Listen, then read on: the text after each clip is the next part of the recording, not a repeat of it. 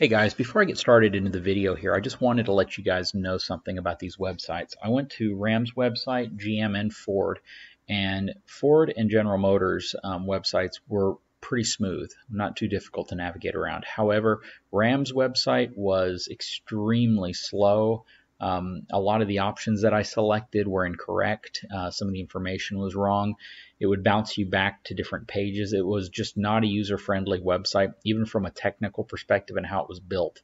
So if I had to give RAM a suggestion, definitely they need to change and upgrade their website because it was very difficult to navigate through and very cumbersome. So I hope you guys enjoy the video. Thank you. So hey everybody. So what I'm going to try to do today is clarify some information that some people may not be aware of when it comes to speccing out some of these trucks. A lot of people aren't aware that when you buy a Ram truck, a Ford, or even a GM, that you have to pick certain configurations of those trucks, from transmission to your rear end axle ratio to even the engine option, in order to get certain towing capacities, certain torque ratings, and even certain horsepower packages. So that being said, I'm going to quickly kind of walk you through and navigate you through the website here of the various truck manufacturers so you can get the idea of what I'm referring to. I'm going to start with Ram because by far there are more people that don't apparently understand that when you buy a Ram truck, if you don't opt for a certain package, you're not going to get 900 pound-feet of torque. You're going to get 800 pound-feet of torque and 370 horsepower versus 385 horsepower and 900 pound-feet of torque. So let's start by picking 2017 model. Let's build this truck out. So now we're on the build and price section. Build and price section simply lets us pick what cab configuration, what box configuration, and which model or what trim package. For the sake of it, let's just select the Laramie package. We'll switch it to 4x4, and we'll stick with the crew cab with the short bed. As you can see down here, it gives you some of your pricing. It gives you some of the different horsepower, transmission, towing levels, all of this stuff. Specifically, what comes standard typically on this truck. And this is the gas-powered V8 with 383 horsepower. That's going to be your Hemi. So now we get to select some more information specifically related to the powertrain. As you can see, we have the 2017 2500 Laramie Crew Cab 4x4 with the short bed. When you go down here, you'll notice you have 3 transmission options and you have 3 engine options. The first 2 engine options are going to be Hemi engines, and the third one's going to be your Cummins. But as you notice here, you don't have an Aisin transmission option over here, which is the medium duty transmission that they offer. If you get that specific transmission, then you're automatically going to get 900 pound-feet of torque and a high-output Cummins engine. But if you don't opt for that specific transmission, you won't get it. And as you can see on a 2500 series truck, it doesn't give you that option. So if you select the 68 RFE transmission, which is the only one that works with the Cummins, you select that, it'll automatically tell you that you have to go to the Cummins engine. And it's going to tell you what it will remove. Also, you won't have the option for a 410 axle ratio with the Cummins engine on 2500. That 410 axle ratio is only available if you get the 6.4 liter V8 Hemi. So, what I'm going to do real quick is I'm going to start over. Now I'm going to select 2017. I'm going to look at the 3500 series trucks and build one of those. So in this truck, again, if I select crew cab, I'll have to select crew cab with an 8-foot bed for the specific example I'm going to give you. Again, you have your options here. Let's again pick a Laramie, 4-wheel drive. Switch that back to a crew cab with an 8-foot box. Now again, all your information's down here. It really hasn't changed much, except for your towing is going to increase slightly and your payload will also increase because it's a 3500 series. Select powertrain. Now if you noticed, the last screen didn't give me an option to select this truck as a dual rear wheel or a dually configuration. So what I'm going to have to do is I need to go down, and you'll actually see the same engine choices: a 5.7 liter Hemi, 6.4 liter Hemi, and a 6.7 liter Cummins. But you'll see the addition of a fourth transmission option, which is going to be your Aisin 6-speed transmission. This specific transmission paired with this specific Cummins engine gives you the 900 pound-feet of torque and the 385 horsepower. So when I select here, you'll see it's automatically going to add the Cummins engine, and it's going to delete the 5.7 liter Hemi.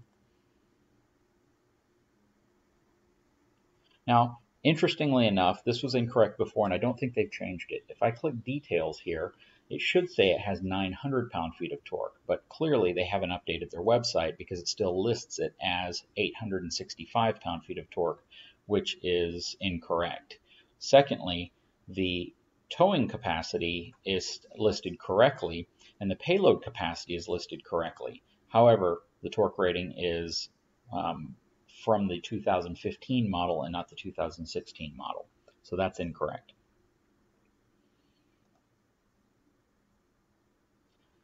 If I select the 6-speed automatic transmission, the R68 RFE, along with this Cummins engine, I now have a 800 pound-foot of torque configuration with 370 horsepower. So by simply selecting from this particular transmission to this particular transmission, I'm losing 100 pound-feet of torque and roughly 15 horsepower. Now, all the trucks that I've driven at the Ram dealerships and made videos of all came equipped with the 68 RFE transmission, even the Tradesman Dually as well as the Laramie Longhorn. Now, it says right here, if I select that transmission, it's going to put me in the 5.7 liter. If I hit yes, I can reselect that specific engine, and it will allow me to pair it with the 68 RFE. See right here, I can either pick a manual transmission, the Aisin, or the 68 RFE. Now, I'm going to select the Aisin transmission. Hit yes.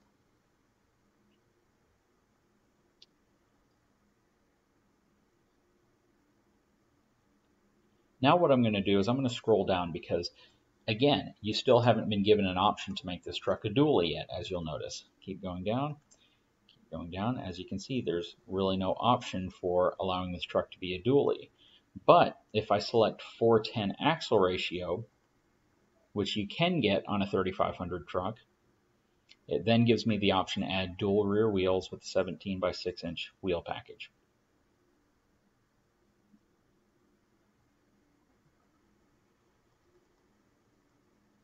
If I hit yes,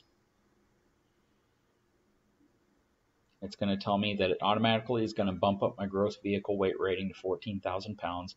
It gives me the 410 axle ratio, and it removes the 18-inch wheels and the tires that come on the single rear wheel truck. Select yes. So now I have the configuration I'm looking for the maximum towing, maximum payload, and maximum torque and horsepower for this specific truck. The 3500 crew cab truck with in 4-wheel drive with an 8-foot box, because of course 8-foot box is the only box you can get with dually. So I just wanted you to be aware of that, because I think a lot of people aren't aware of how specific you have to be with your axle ratio as well as your transmission in order to get a dually configured truck with the most horsepower. Now we're going to move on to Ford vehicles. So now we're looking at the Super Duty. Now, one of the nice things about the Super Duty from a building and configuration perspective is how simple it is to pick their maximum most capable truck. And for the sake of this video, that's what I want to kind of point out is maximum capable trucks. If I select build and price, their website is much, much faster than Ram's website. Build your own truck. If I select F450, I'm automatically going to get this truck configured, and you'll see it here in the picture in a second, in a crew cab, 8-foot bed, dually, 4-wheel drive with a 6.7 liter engine and the 430 gearing. Just right off the bat, and I'll show you. Right there. That automatically is going to opt me for a body configuration that provides their greatest towing numbers. And I believe that's into the 32,000 pound range now. Whereas you're automatically going to get your 430 gearing, 4-wheel drive, all of that. And then all you have to pick is which trim package you want. All right, so that's really nice that, if you just want a crew cab long bed, you only have to select an F450 and you're automatically going to get that spec'd out. Of course, if you go for a 250 or 350, you still have a lot of options, whether you want a 350 in a dually configuration or a single rear wheel configuration, whether you want it with a 6 3/4 foot bed or an 8-foot bed, 4-wheel drive or 2-wheel drive. You still have all of those options. And you even have some axle ratio options if you want it with the max tow package or if you want it with the general tow package. It really gives you that flexibility. But since the most popular cab configurations on these trucks now are crew cab, long bed dualies, if you want that configuration with the most capability, you just select F450 and you're automatically going to get that. Then all you have to do is select your trim package and any other features you might want on the truck. Now, that being said, it's also nice to know that there's only one 6.7 liter configured engine. You're automatically going to get the 925 pound-feet of torque as well as the 440 horsepower Power Stroke in every diesel Super Duty you buy that is considered a pickup truck. You go up to chassis cab trucks or commercial trucks, then there are some reductions in horsepower and torque to add longevity to the engine, the exact same thing that Cummins does. However, if you're sticking with the pickup truck side, you're going to get the same engine and transmission in all of them, which is really nice. So let's go ahead and move on to the General Motors website. Now we're on GMC's website. We're going to click on trucks. We're going to go to their heavy duty lineup. As you can see, they have quite a few different selections here. And since pretty much GMC is all pickup trucks and SUVs, they can put everything on one page like this. But let's go ahead and look at a Sierra 3500 HD. Now keep in mind, the Sierra and the Denali can come with the exact same engine, transmission, and payload towing numbers. But the Sierra is their more volume truck, so that's why I'm specifically selecting that. That's why I selected the Lariat with the Ford, and that's why I selected the Laramie with the Ram product. Now, this is kind of nice as well because it gives you the ability to quickly select the body style that you want. So I like this as much as I like Ford's website because it's very clear which truck is going to have either single rear wheels or dualies. Where on Ram, you actually had to get into the configuration, the transmission, and then select the gear ratio before it gave you the option for dual rear wheels. If you didn't select it there, you could go to the next screen and actually add dual rear wheels as an option to your truck, which to me is just kind of confusing. In this particular case, if I want a dually truck, it lets me know that a regular cab long box I can get with dual rear wheels, I can get a double cab long box with dual rear wheels, and I can get a crew cab long box with dual rear wheels. And since all of the trucks I'm trying to configure here are going to be crew cab long box dualies, let's go ahead and select this one. As you can see, it changed the configuration of the truck. Now I'm going to go down, I'm going to make it a 4-wheel drive. And again, you have to give it to General Motors and Ford for making the selection of the diesel very simple. If I select Duramax, you'll see that I'll automatically get the 397 horsepower, 765 pound-feet of torque. If this is the 2017 model, then the number would go up to 445 horsepower and I believe 910 pound-feet of torque. So you're automatically going to get the best engine they have. You're not going to have to go through a lot of hoops to get that specific engine by picking specific axle ratios. As you can see, this specifically requires the Allison 1000 transmission with the 373 gear ratio. Now what I'm going to do is I'm going to go up and I'm going to price a 2017 model just so you can kind of see if there's any differences there. So by selecting 2017, I can go down and I can build and price. Again, same options. I'm going to select crew cab long box dually. I'm going to select 4-wheel drive. And then I'm also going to select the 6.6 liter Duramax. And then if I select on info,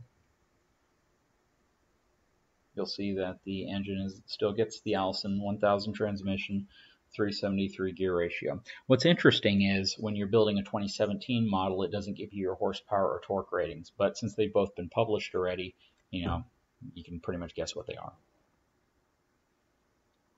So again, the whole point of this video was just to simply to show you that when you're speccing out these trucks, you have to be very specific in which boxes you check. In the case of Ford and General Motors, it's a lot simpler because you simply select your body configuration, you select whether it's a two-wheel drive or four-wheel drive truck, and then you select your engine, and you automatically are going to get it with the most horsepower, most torque that that truck has, and the most capable package it also is delivered in. Where when you go to the Ram product again, at least their website, and trying to navigate through the different features, you have to be careful because you may again end up with a truck that's less capable than what you think it is simply because you didn't check the right boxes or you didn't do enough research to determine specifically which transmission or which which version of the Cummins, whether it was the regular or the high output engine. So just be very careful when you're shopping around for these trucks to make sure that you're getting the specific one you're looking for. Anyways, I hope this video has been informative. If it has, please subscribe to my channel. Thank you.